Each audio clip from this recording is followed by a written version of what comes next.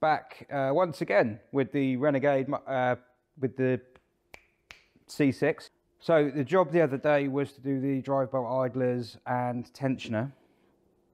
The bearings worked.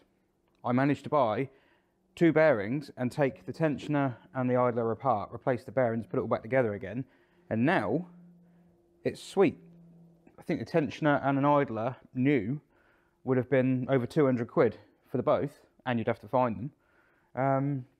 Couple of bearings, about £11. Okay, so the last MOT threw up some advisories.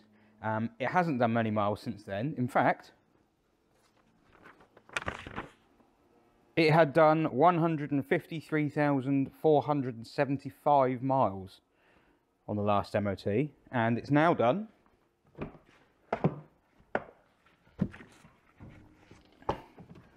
155,161. Not many, because we had a sort of weird pandemic thing happen, and it was in the middle of that. So not done many miles. Also, I don't live very far away anyway. But it went in for an MOT. It passed first time, having done some of the work, but it did get a few advisories. So I'm going to attack some of those advisories today, because I'm pretty sure they're going to have evolved into failures. And I need to get this thing on the road. So the first thing it got an advisory on was an offside front steering rack gaiter damaged or deteriorated, preventing the ingress of dirt. It's got a thwacking great hole in it now. So there we go. Steering rack gaiter. That'd be fun to change. And because I'm going to be taking the track rod end off, a track rod end. And because I'm doing the track rod end on this side, I'm going to do it on the other side as well. Front brake disc, worn, pitted or scored, but not seriously weakened. I have new brake discs to go all the way around, as well as front pads, rear pads, and no, that's it. That's all there is. Discs and pads. Near side front suspension arm, pin or bush worn, but not resulting in excessive movement. Same for the offside. That's where this little box of tricks comes in. That, believe it or not, is a ball joint. It doesn't look like it. It looks like a frog's footprint, but it's there's a bearing in there, and it presses onto the bottom of the knuckle, and it pivots on that. But I did also think that the top might have gone as well, so I've got that as well. And then there's some bushes in the uprights, which I had to do. Oh, and I had to buy a special tool. Yeah, this is to change those bushes that I bought that weren't actually on the advisory or anything. But they do tear through them, and if I'm going to have the car, I want it to drive as well as it can. And I don't know how old the bushes are. I think one of them's been done, but I don't know what brand it is. It could be some rubbish one. But there were some other issues as well. It's always made a funny noise from this wheel, a kind of a whirring noise with speed. So you'd think that's wheel bearing, but it might also be CV joint. That's a very long CV joint, I know. You can't buy them on their own. Useful. So, entire drive shaft. Also, I have bushes. These aren't normal bushes. These are purple bushes, I think. Let me check. I'm not fitting them if they're not purple. They are purple bushes. Why am I fitting purple bushes, you might say, to my C6? It's not a track car. It's not a race car. There's more. For the front, I've also got the back. It's not every bush on the front. It's only the lower ones. They don't do any others. Yeah, why am I fitting them? Well, for a number of reasons. Firstly, I don't notice any difference in NVH or refinement when fitting poly bushes to a car. I've done it on a number of cars, including my AX GT that I mechanically restored, and I fitted poly bushes on that with OEM Bilstein dampers and everything. It wasn't tuned. It's a standard car, just with poly bushes, and it made it silent to drive. It was brilliant. It was the nicest driving AX GT I've driven, and it done 250,000 miles. So that was saying something. The other reason I like these is because the crush tube that goes on the inside of the bush is a separate part. You grease it and you push it in like so. That allows the bush to rotate on the tube like a bearing, which is how Citroëns should be. The bushes fitted to this are standard metallastic rubber bushes where the rubber is bonded to the tube, which means that any time the wishbone moves like this, it's twisting the rubber. Eventually the rubber will either break its bond from the metal tube or split, crack, perish. These have a lifetime warranty. I'm not anticipating any drop in refinement by fitting these, but I do think it will handle better. The steering will be slightly sharper and hopefully it'll be quiet. The only car I've ever fitted these to that made it worse was a Saab 9.3, and that handled quite badly to start with. So it seems to me that if you have a car that handles badly and you put those bushes on it, you'll probably make it even worse. But if you have a car that handles well, i.e. AX GT, it'll make it better. I'm hoping that it makes this better, but if it doesn't, as long as it makes it quiet, I don't care. So the first job is going to be to jack it up, which it is. Wheel off, brakes off, start pulling suspension apart and then try and get that drive shaft out. There's life growing in my C6.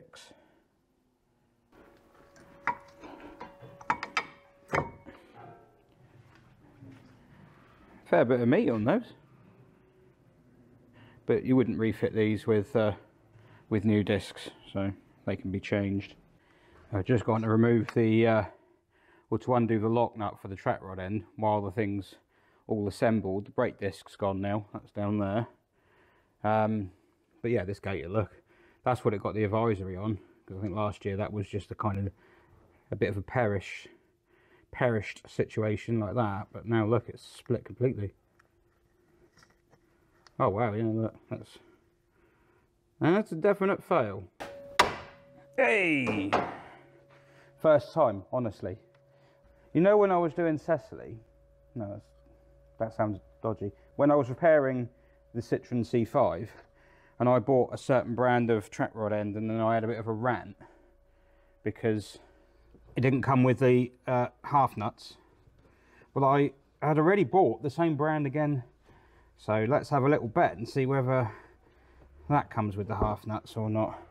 That nut there is properly stuck on. Right, I'm going to leave the steering rack gator for now. Ooh, I've got twin pot calipers, and one of the pistons is bigger than the other. A sensor. On an old Citroën with green blood, you have a mechanical valve on each anti-roll bar, so one on the front, one on the back. On the C6, you have electric sensors, one on each wheel. So it's not just doing it axle to axle, it's doing it each corner. In fact, when you set the suspension up on the C6, you effectively have to let the car corner weight itself. You have to put in a load of figures and let the car find its balance and give it all the measurements, and it sets its own height. Nifty. I've taken this sensor off and I'm going to put this somewhere safe. The reason I've done that is because I'm going to take the lower arm off. Now all the accounts that I've seen say that when you pull this bolt out here, the wishbone will try and ping up because it's under tension because of the rubber bushes. The other reason I'm going to take the wishbone out is because I want to change the bushes, as I've already said. I need to fit purple bushes to that, and I can't fit purple bushes to it while it's fitted to the car. Now this is where this car's got a slightly different setup. Well, I say slightly different. It's not massively abnormal in modern engineering, but basically you have a situation where the knuckle here that the brake disc attaches to, the hubs in and everything like that, pivots on the upright. So this upright here that is connected to the strut and anchored to the car doesn't rotate. In a car with McPherson struts, more primitive suspension, the whole thing would just turn. But on this car, just this bit does. Ford did a similar thing on the Mark 1 Focus RS, but they made a massive deal out of it and called it Revo Knuckle. But in reality, other manufacturers had been doing it already. It's nothing new. This car has it. This whole system here is also fitted to the Peugeot 407.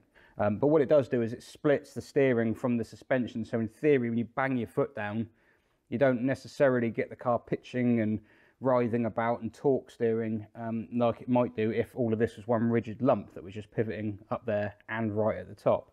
It also means you don't have to worry about having bearings at the top of the arch, because it's got a ball joint here and a ball joint here. This is the frog's foot one. So what I'm going to do is I'm going to remove the arm, get that out of the way. We'll go back and do some bushes on that later, but the drive shaft in there is what I need to get out. So I'm going to remove the arm, and it's 3 bolts on the top here and some more on the back there. Then I'm going to measure the arm and make sure it has got the correct arm in it, because if it has a Peugeot 407 lower arm fitted, as a lot of them do because they're much cheaper, they are wrong. The geometry is very slightly different. So I'm going to make sure mine isn't one of them. These are what it got the advisory on, and they are known for going, really. It's quite a clever design, but at the same time, they do fail, so it's not that clever. I'm just looking at that and seeing Cecily vibes all over again. Right, well, not too bad. So I've got the 3 bolts out for this ball joint, and there's quite a bit of play in it. Oh, God. Oh, yeah, the bearings are hanging out. I've never done one of these before. Just watched some people on YouTube do it. A fella in France. Couldn't understand what he was saying, but I still got the gist of it. It was quite good. Oh, nice.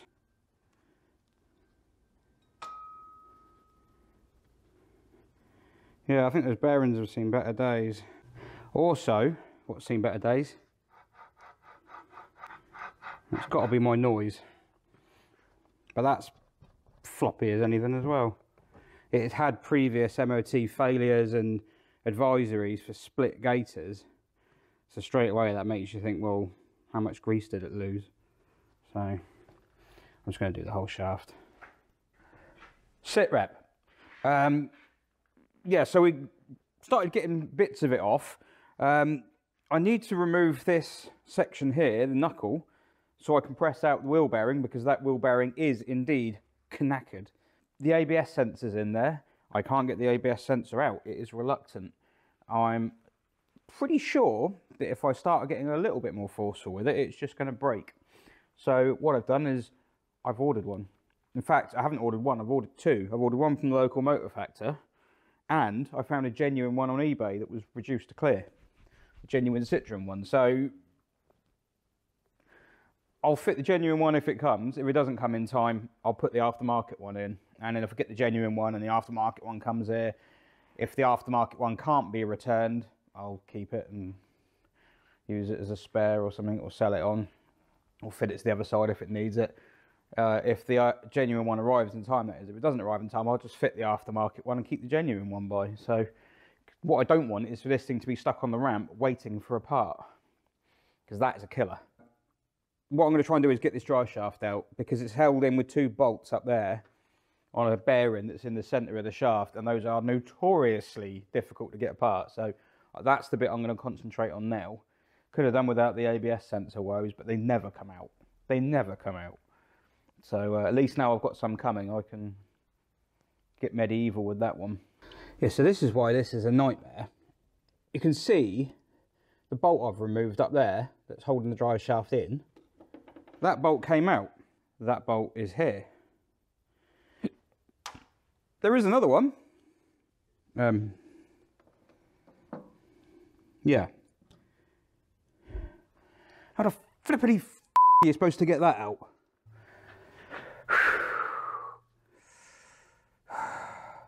I've punched the anti-roll bar on that car so many times. The 2 bolts that hold the drive shaft in, one of them I showed you earlier on. The other one, that don't want to come out.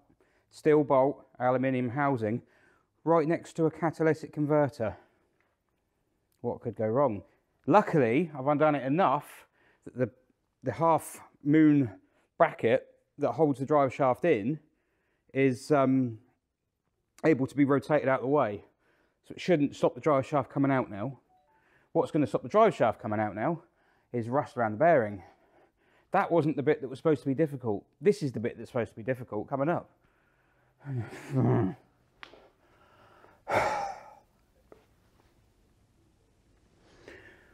One drive shaft. I'd started trying to pull it apart in the middle, because in the BX, if you want to do those that CV boot in the middle, it pretty much falls apart. That's the bearing there, look.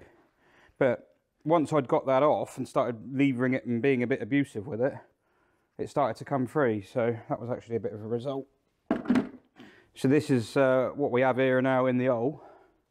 So you've got, you can see where the shaft used to go through in the big alloy housing. It's starting to get a bit dark in here now. That's the bracket that the shaft sat in. You can see the chewed up bolt just remaining in there. That is reluctant to come out, but what I'll do is I'll tighten it back up and then see if I can get a load of spray on it from the other side. Yeah, it's really not wanting to come out, that. But now I can get to the remaining wishbone bolts and pull the wishbone out, which is good. And then I've just got to get the knuckle out of there, which there is now access. That nut in there, there is a nut under all that crap. And then split this ball joint here at the top, and away we go. And then I bought new ball joints to replace in that, although that's a big aluminium housing with a steel ball joint. I wonder what that will be like. Wishbone. That wasn't before time, look at that. I reckon I could rip that off if I tried hard enough. Absolutely cream crackered, that is. And that's because the car, where it's been going up and down over the bumps, it's getting rotated like this. Oh, there you go, I've broken it. There you go. There wasn't much left. Oh, hang on, is that the right wishbone? That's a 407 one. Oh, I think. Oh no, I've got the wrong wishbones here. That needs to be a bit deeper. Damn, that's a concern. I might have to make some spaces. I shall go and consult the interweb. One upright off. Oh, that'll be my noise. So I can change the bearing on that. That'll be easy. I have a problem. So as you will remember, I was delighted to get the wishbone off and remove this bracket from the end of it. It's not all good. Here is the wishbone. This is the way it was mounted. So it kind of sits in the, move over here, it sits in the car and does that. So the wheel was connected here, and when the wheel goes over a bump, the wishbone does this. It rotates on the back one, which is ruined, and that one there basically gets a hard time. It gets bent. I don't know why they do that. I don't know why they don't make them both like that. I imagine it's something to do with compliance or handling or something. We've got a problem. That wishbone is not for a Citroën C6. I know it's come off a Citroën C6. Basically, this has been replaced with an aftermarket one. The reason this is a problem is because the aftermarket ones aren't made for C6s. They're made for Peugeot 407s. Peugeot 407s have a different geometry than the C6, and it's all to do with this bush. The centre of that hole there, the hole centre in this bush, is pretty much in line with that flat point here. Let's move it in a bit closer. So the whole centre there is in line with that. The C6 should have that bush higher than this. And what that would do is, instead of the arm being mounted like this in the car, it would be mounted more, I mean, this is exaggerated, it would be like that. And what that does is that improves the anti-dive geometry, which is why BX front wishbones are angled. You can't have angled front wishbones on conventionally sprung cars as easily, because it's something to do with the way it makes them ride. It makes them ride badly. But because this is hydrodynamic, they can, because they can tune the suspension to deal with it. But if you then take that wishbone away and put in one that's flat, effectively. It's not flat, but let's say for argument's sake it's flat. I think it's acting abnormally. Because one of the things I've noticed on that car when I'm driving it, you drive down the road and it's smooth, but if the front goes into like a dip in the road, the front goes in and then the back goes in. And that car's quite clever. You may have noticed. What it does is when the front wheels go over a bump, the ECU for the suspension basically profiles that bump and the speed that it's going and everything, all the parameters, and it knows the back end's about to hit it. So the back end goes over it even better than the front went over it. That's the theory. I've not noticed it in this car that much.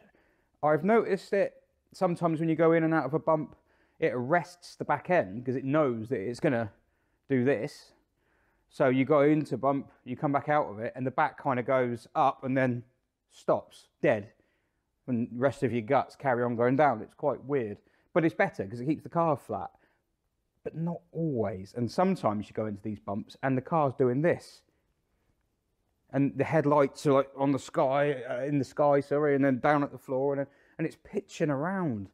And it just seems wrong. It doesn't seem very good. BXs don't do that. There's a divot round the corner from here. Drive a BX over it, it just laughs at it. It just straight through.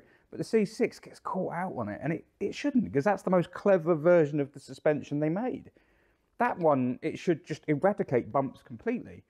I did read that there was a software update that Citroën did to get rid of that pitching and diving, but it seems odd that it would have been left like that, left the factory. I would have thought like magazines and things would have ripped it to pieces, because it's all this. Yeah, it's smooth, it's great, and when you're sat on the motorway, it's like being in a train. It's just, it's not hardly any noise. The scenery's just whooshing past. It feels like you're sat in a train. It's not an old one, like a new one. So every now and then, for it to get all caught out and get a bit like that, and I'm not convinced. And I'm wondering, is it because my Wishbone should be like this? Could be, couldn't it? I've had a look. It looks to me, I don't know for sure yet. I've run out of a bit of time to do I've been investigating for about an hour now. I think the C5 hydropneumatic C5, the X7 Mark III, the one they tried to say was German, cheap version of a C6 basically. No offence to anyone who's got one. That uses the same Wishbone, according to the data I found so far, as the C6. So that would make sense. Whereas the Peugeot 407, which the majority, or steel sprung C5s, majority of cars with this Wishbone and that suspension, that hardware, would have coil sprung. You know, there's not many C6s or C5 exclusives about. So most of them have this.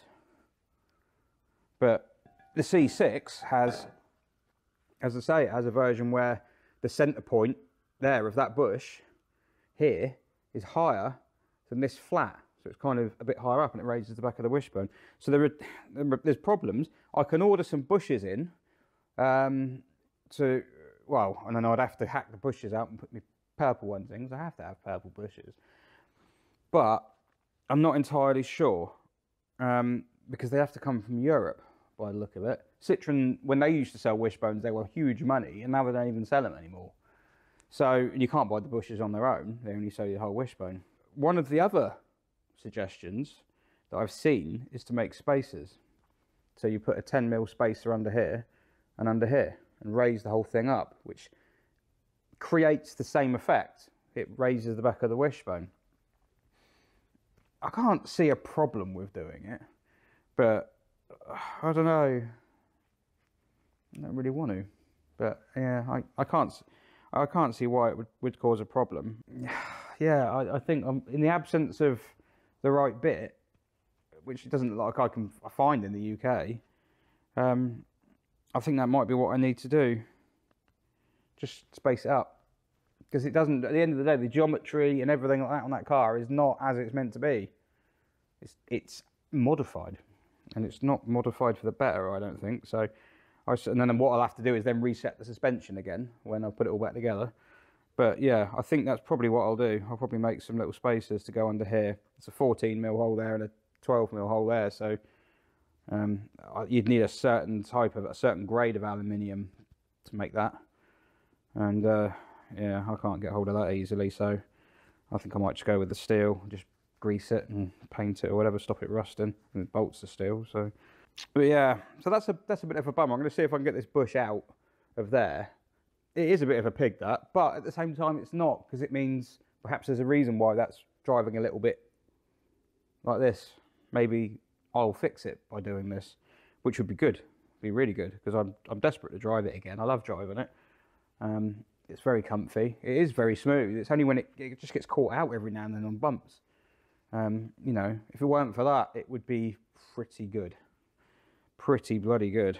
So that's what I'm going to do with that. I've got that out now, so I can get the wheel bearing out on this side. The wheel bearing on the passenger side doesn't need doing. That was done a couple of years ago. So on the other side, I will still have to pull the drive shaft out to get the wishbone out, because the other side is the same as well. I'm going to have to change all the settings again. As I say, I'm going to have to re-update the suspension, do all the settings on that with the computer. I'm going to have to get the tracking done again and everything. But I mean, I didn't even need to change that bush. There was no mention of that bush in the MOT or anything like that. I just thought, well, if I take it all apart and find that it is knackered, because they do chew through these, is one of the reasons for going for the purple ones, is hopefully I won't go through them anymore. So it's been a day of learning, but it is apart. I've got everything I need to get off of it, I believe. I think I've got one bush to try and get out, which I bought a special tool for that, which will be a piece of cake, hopefully, because there's nothing in the way of it. And I've got to sort out that thread on that drive shaft retaining bolt. I should probably check the drive shaft is the same as the old one. So that'll probably do me for today. Pick up again tomorrow.